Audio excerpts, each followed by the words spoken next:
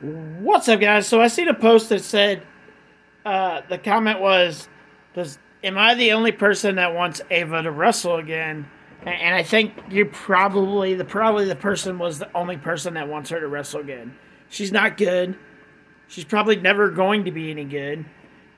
She is training still in the back, I'm sure. Like, she's still training. But the only reason she's still with the WWE is not because she's talented. It's because her dad is The Rock. That's the only reason this girl is even on TV. There's no other reason. Like, she's not a good wrestler. Anybody else that sucked as bad as she does in a wrestling ring would be let go super quick. But being who her dad is, and her dad's on the board, she's not going to be let go because of that reason. It's kind of pathetic.